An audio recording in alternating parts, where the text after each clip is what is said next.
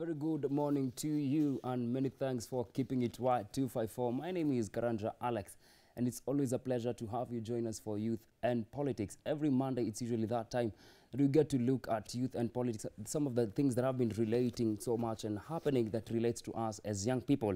Today we have quite a topic that we'd like to look at, and probably just to give us a brief understanding. Since the birthing of Jubilee Party in September 8, 2016, after several parties merged, among them of course URP and TNA, the question of who will succeed President Uhuru Kenyatta has been running through the minds of many politicians from all the sides of the coin.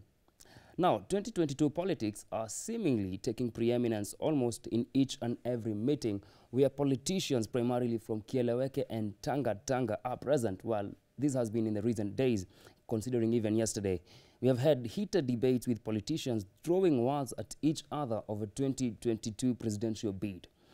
The president has, however, been calling upon politicians to work for Kenyans rather than playing dirty politics, that's in quote, dirty politics as he says, focusing on 2022. Well, the big question is for the day, is it time for 2022 politics? To help us answer this and much more, I'm joined by two guests. Of course, among them is Muthiora Kariara. Thank you very much, Alex, for having me today. Karibu sana. Asante. And of course, I'm having right next to him Daniel Orogo, who is a political analyst. It's always a pleasure to be here. Yes. Looking forward to a wonderful discussion today. All right. Yeah. Amazing. You began somewhere and then you chipped in right now. Karibu sana. Asante. But before we look even at the 2022 presidential succession politics, I want us to look at the CBC. That is the grade 3 assessment test that's supposed to be commencing this morning. The rehearsals are supposed to be beginning right now. In the recent days, there have been allegations that there have been not inclusivity of some stakeholders in the sector. What do you think about it? Well, I think this is a very interesting story that we've been observing for some time. And I think the introduction of CBC as a curriculum, vis-a-vis the 844, it is important that we understand that is, as opposed to trying to be, you know, looking at what really do you know, but then it's really what do you have as an individual, basing on your skills, basing on your, you know, career development. So for me, I think the assessment of grade 3, I would really measure it into a number of things. First is the age of these pupils by right now. And if they would be subjected to call it assessment or call it exams or anything that the ministry has been so clear saying that it's an assessment, not an examination. The ministry would want to. Either way, in whatever you are subjecting these small children to, and all this hullabaloo that comes with the exam. So one of the things that I would try to urge is the fact that while we are really trying to bring up and socialize our pupils to focus on the skills as opposed to paperwork, it is also quite important to safeguard them from the fear of, you know, the processes that are coming with what we are subjecting them to.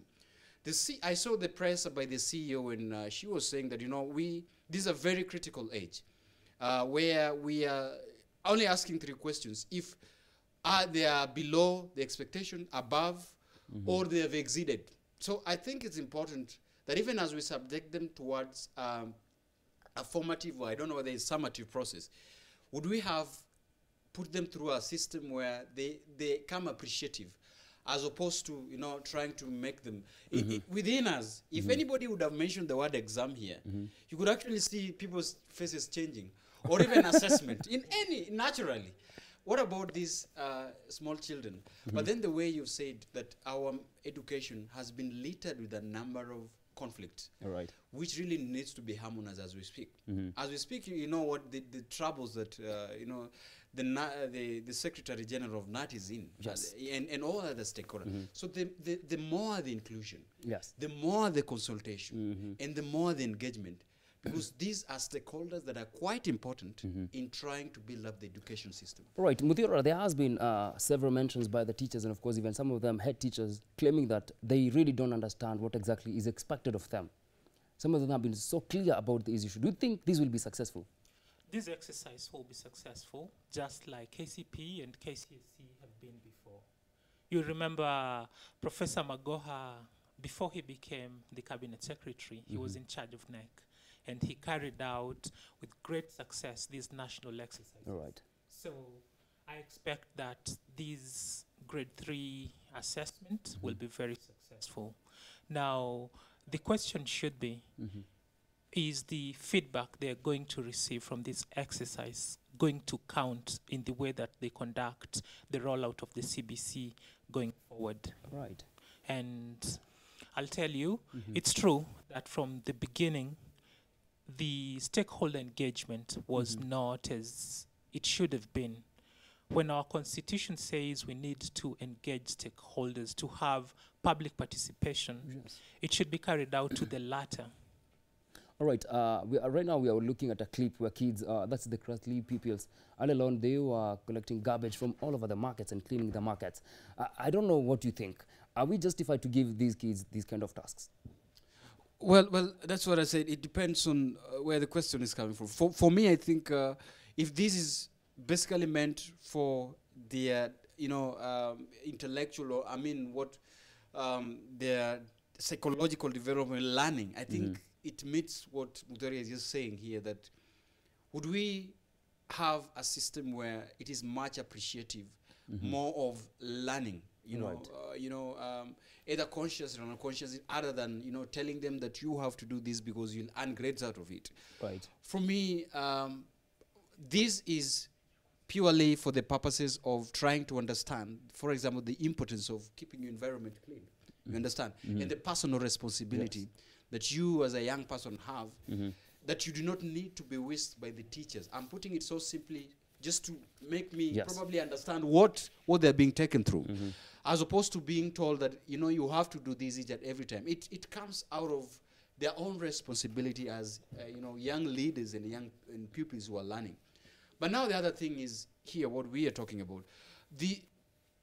As opposed to what my friend is talking about, that you see, we have all ideas or all reservations about Professor Magoha and how he's handling the education system. Others think he's bullying and dozing way through, trying to reform education system. Others, Muthiora is in his mind is thinking that Professor Magoha is rolled out the neck, while he was in the neck, he's rolled out this CBC system, and he's going to be successful. All these things, people are subjective to opinion. But mine is, the moment you begin to exclude important stakeholders in a curriculum development, the moment you think that their value do not add up, that is the process at which you begin to make mistakes.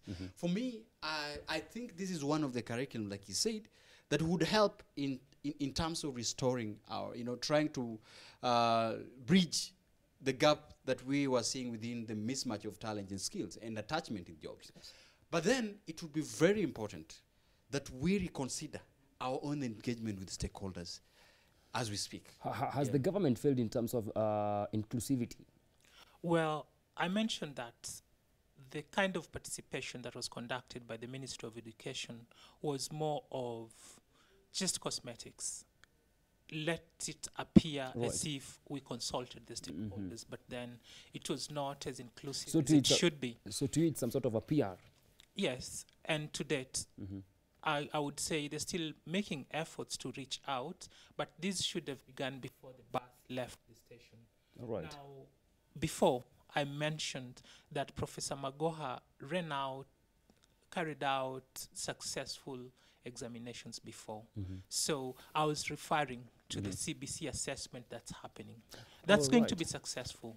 I can guarantee you that. Just like KCSE has been and KCPE. The question is the feedback they are going to get. What are they going to do with it? And is that going to be useful? Now, with the teachers and preparedness and the ones that have said that they don't even know what they're expected to be doing, you still think we are ready for this? Well, I'll give you my own story. I moved away from a school that was a bit advanced. High school? In 1993, primary school in the Rift Valley, and went to Migori County, where there is a subject that I was used to doing then, art and craft and music. But for you, you did 844 system? Yes. Now, when I went to this school, apparently they did not have art and craft and music. Instead, what they had was handiwork. So to begin with, when I went back home and told my father that I have been asked to get the following materials, he did not understand.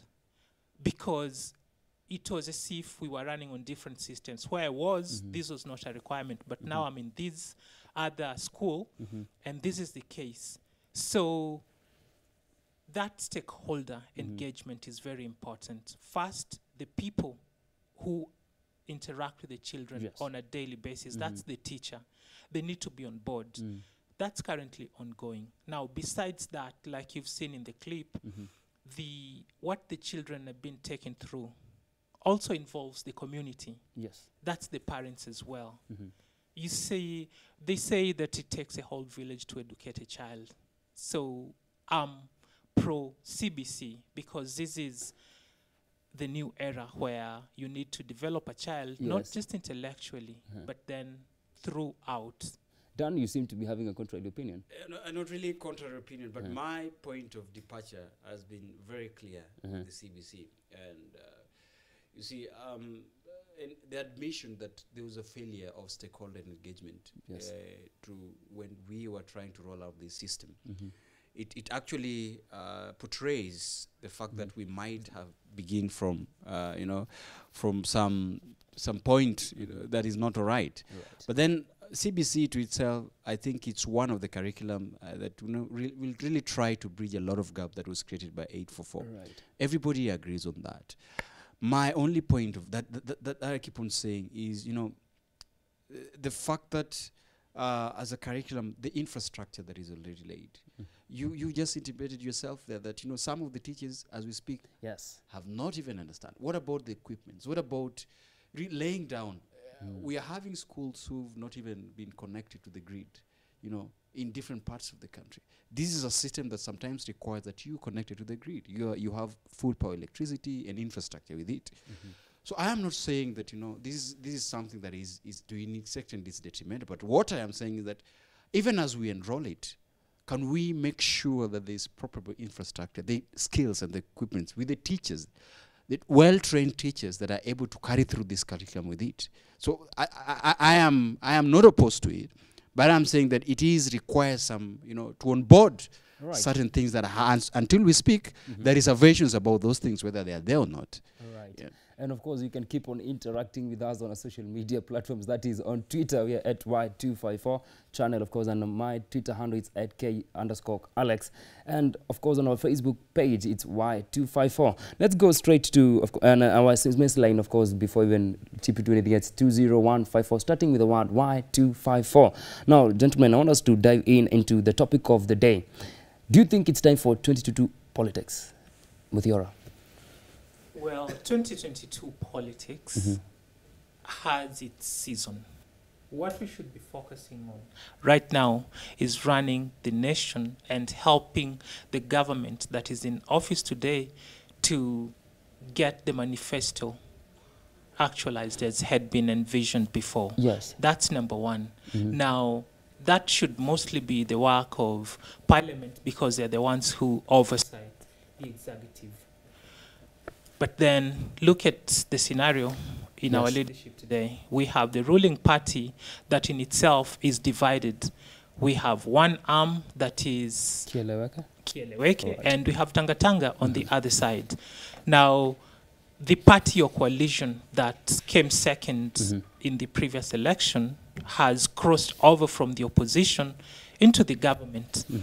So if you ask me, those people who are in government right now should be focusing on delivering to the people.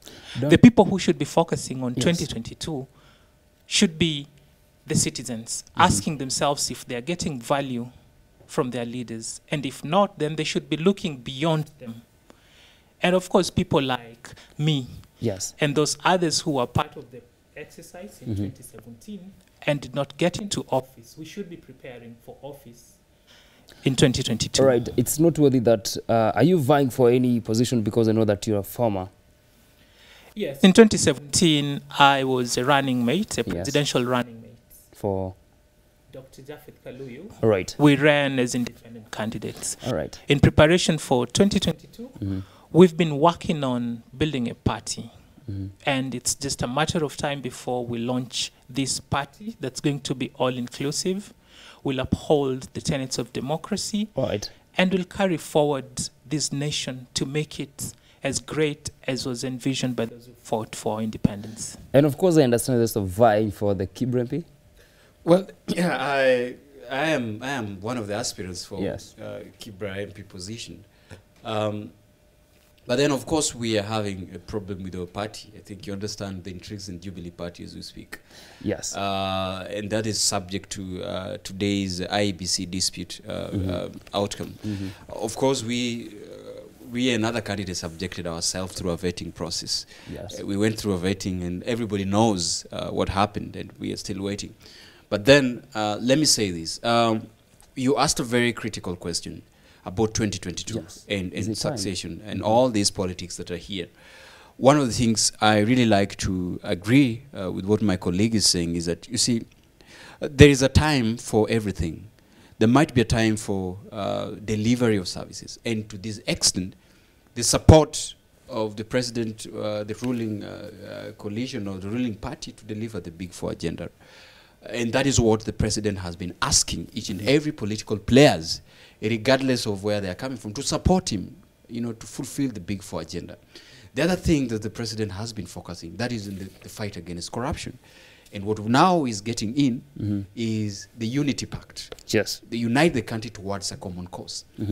Alex, my problem has been, and let me say this, that everybody who ran in 2017 has not been around for some time. And this is when I want to ask my brother, be it independent of the party that he ran through, what we could actually be seeing other political players that ran through that platform to do is to seriously hold the government accountable and be vocal in matters of governance, matters of corruption, and matters of Big Four agenda.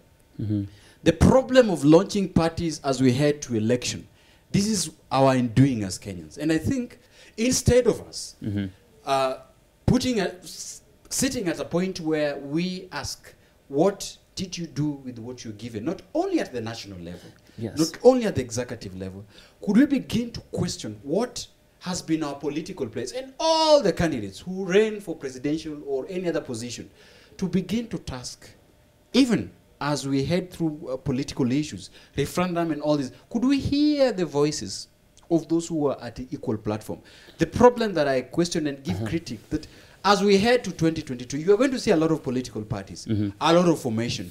And I would be very critical and ask them, what have you been doing in the time that you didn't manage to get into position until now? Secondly, okay, just allow me to just a moment. Let's allow him to finish. Just a moment. Let's allow him to finish. Right now, like he said, the different political camps, and this is a ruling government. One of the things, this is undoing.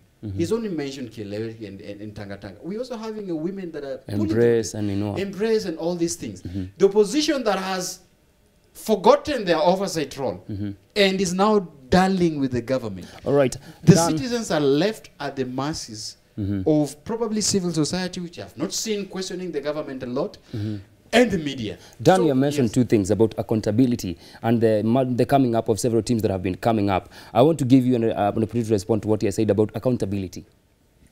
Well, first, allow me to just respond to some things he said. Yes. You see, this is the problem with the leadership we have today. Sometimes people confuse movement with motion. You see, you need to be able to move from point A to point B. Don't just appear like you're doing something when you're not actually doing anything. Well, he's a member of Jubilee Party, I believe. Yes. And for him to point fingers at what others out there are doing is really not been sincere. Because Jubilee is a party that has been plagued with a lot of problems. Everyone knows this. In Kibra, for instance, Jubilee nominated someone who has not even been a member of the party. You see, that shows that this party is not serious. I've been in Kenya since I was born. I've gone to school here. I've worked here. I've contributed to society here. Since 2017, we've been on the ground. You've heard about the Red Vest movement. Every week you've called me to this show. I have come and provided my insight about how we should move forward on things. So what I would urge young people to do is to invest their time in the causes that are going to move this nation forward, and to not just shout about things. We have solutions to the problems that we face. And now, about the accountability bit, it's possible we can hold our leaders to account. The first line of defense for the citizens are the leaders we've elected into parliament. They're supposed to oversight the government. When they do not do that, then we are supposed to agitate, to organize, and tell them that if they do not do that, we will recall them. If you went through the motions, you know that in August, there's that clause where you can recall your MP if you're not satisfied by the work they are doing. So, yes, we have to keep pushing our leaders to hold those in office to account. There's something I want to quote from the president that he said about corruption, the corruption quagmire that has been hitting the country. This was said, "I'm also not seeking re-election," and I quote, "and don't care who is caught in the mix." He's speaking two things here. He's not seeking re-election. On the other hand, he says, I don't care whomever is caught in the mix. Previously, he had said something that was quite skeptical. He said, "We shall keep that vow because I personally have no friends other than the people of Kenya." What was this? Who was being directed towards this statement? Looking at how Jubilee is, and especially, I'd like you precisely to answer this question. How is Jubilee right now? Because we have Kieleweke, we have Tangatanga that are fighting each and every Sunday. Well, I think as a member of the party, I really do not want to put this under the carpet. That the house is no longer holding. You know, the center cannot hold itself, and things are falling apart. And one of the things that we as young people within the party has questioned the party leader to do is to call for a parliamentary group meeting. You understand? The only solution that sorted this problem, because Alex, this is a ruling party. And to that extent, other political players would be important to see us as a party that is able to cohese and roll out development plans, minus. So if there is a problem with the party, even we do not have to shout at different platforms, but even holding the party leadership accountable from within without shouting. This is what we have done as young people in the party. And there's several times we've asked the party to hold itself, avoid these camps. But the other thing that happens, that really it's putting us at crossroads, is the fact that we are having different parties under the formation. These are parties that came with different ideologies, you understand? Through the merging. Through the merging. Right. And the purpose is that the party leader has been vocal that is not seeking another term. The question is, by the invitation and working with the opposition leader, what is the line between owning a manifesto, the Jubilee manifesto, and embracing, the opposition? The difference of working with, you understand, and trying to commit and fulfilling the big Dan, four do you agenda. think we have an active opposition right now? There is no, I can tell you for a fact, there is no active opposition, because then we are torn in between. Because look at the first term of between 2013 to 2017, when the opposition would actively leave alone the battles in the streets, and even within the National Assembly, even within the Senate. And these are processes, like my brother said, that is the first process that citizens would actually voice their concern through the elected representatives. But as we move to after 2017 in the handshake, it's actually opposition that was diluted and dilly-dallying with the government. So as a person who is within the party, it is not me to celebrate if the voices of the citizens are diluted within the power in trying to work within the umbrella of uniting the country. All right. But then, let me go, just a second. Please go. Mudiora, let me tell you that even the Third Way Alliance was a participant in the election. They did not stop after the election. They came and trying to find an alternative. You understand? Yes. They're trying to find an alternative, what is better for Kenyans. And hence their proposal, Punguza Mzigo. It is an active process that goes on. Are you proposing that even other parties should come on board? No, I'm not saying other parties, but even other players. You know, well, I might not be really a follower of the Red Vest movement, but I would want to see the presidential candidate. What does your presidential candidate have a proposition that would help Kenyans? Issues of formation of the parties, and these are issues that I have been very vocal about. As we head to election, and I would not really be happy about formation of more parties. We already have political players that will provide us with an alternative Alex, on what it is. The last thing that anyone should do is to take advice about forming parties from someone who's a member of the Jubilee Party. They have showed us how to not run a political party. Right. Yeah, a party formed in 2016, and right after the election, it crumbles. You've heard about the Beyond Zero corruption. These are Kenyans who have come together to fight the vice that's corruption. This ill that makes sure that Kenya cannot rise. Now, we've tried to engage stakeholders through dialogues, and it's open to everyone. It's not by your affiliation to a political party or to any other movement.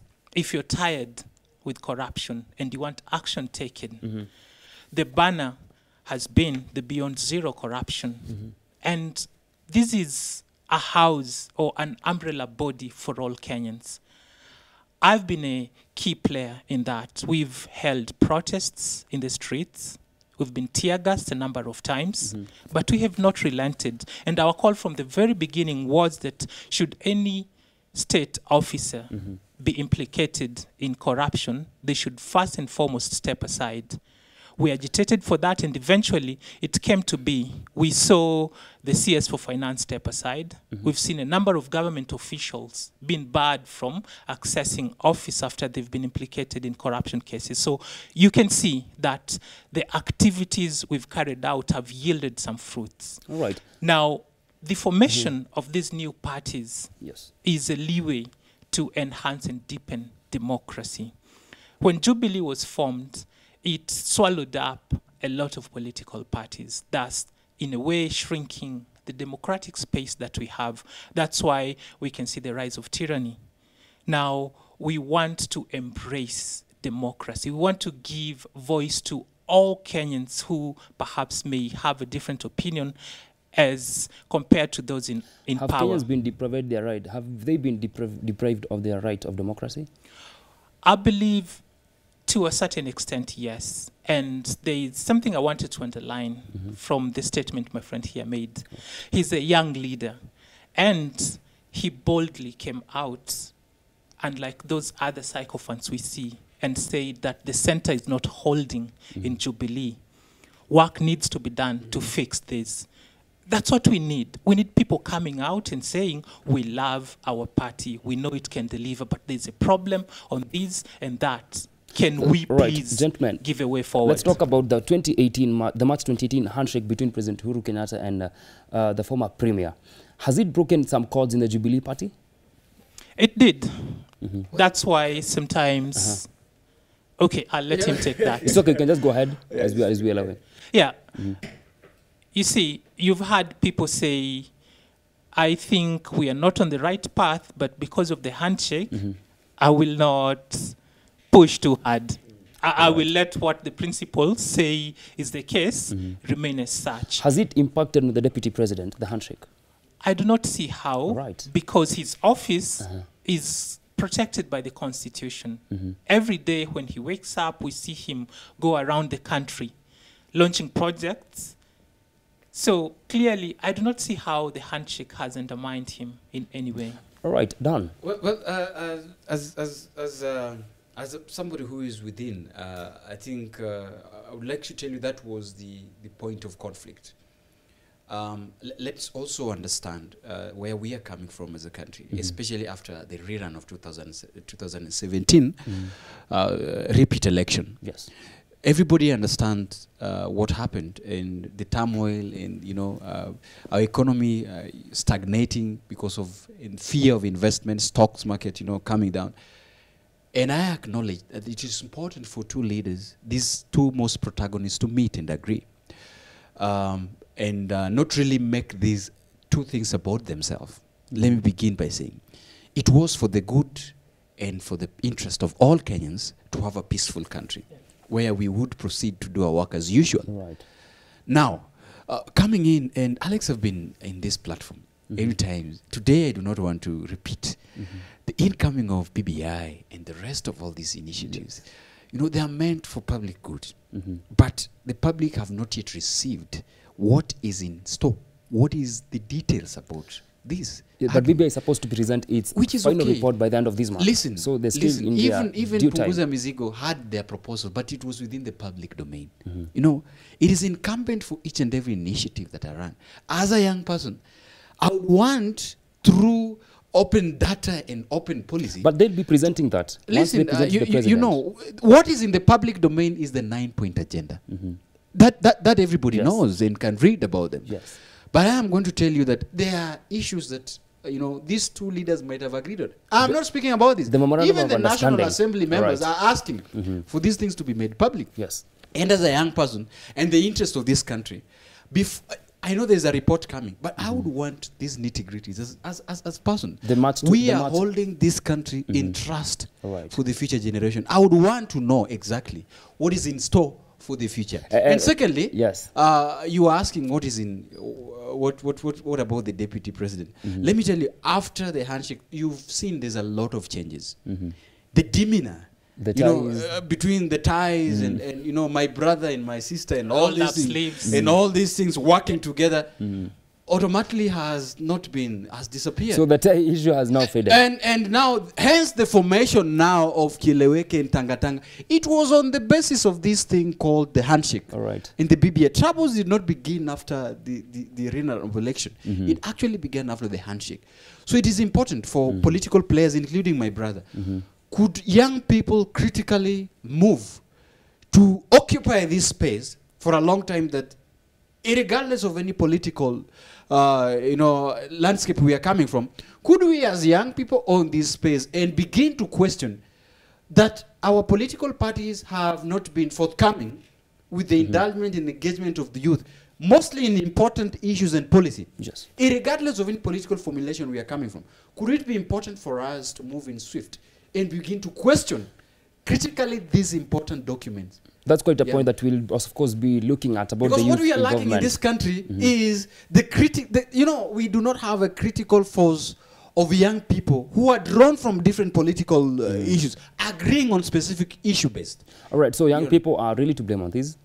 I think they're really to blame, but even asking them to front, you really need to front yourselves. All right. You really need to front yourself in this initiative. This is not what we've been doing as young people. All right, so young people need to be vocal? This is what I'm saying. All right.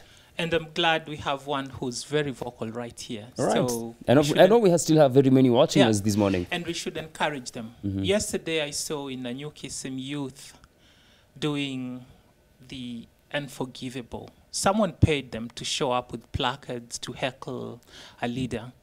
Well, I would urge our young people to critically think about the actions that they take. Right. We have brains. So let's use these brains. About Tangatanga and Kieleweke, let's go back to the genesis. If you look at the statistics, you'll see that the attrition rate for politicians from the Mount Kenya region is in the range of over 80%. 80% of the people in parliament today are not coming back. So we should see beyond the deceit. The leaders currently playing around, monkeying around and trying to curtail the president, it's because they know they most probably are not coming back. So what they're trying to do is to milk as much as they can from the cash cows that are ready to give at the moment. And we know, or we've heard, that the deputy president has some very deep pockets. So let us see beyond the lie. Let us demand for value. That's what I'll keep saying. You elected a leader. Are they doing the job you elected them to do? If they are not, seek out an alternative that is credible. And there are lots of them.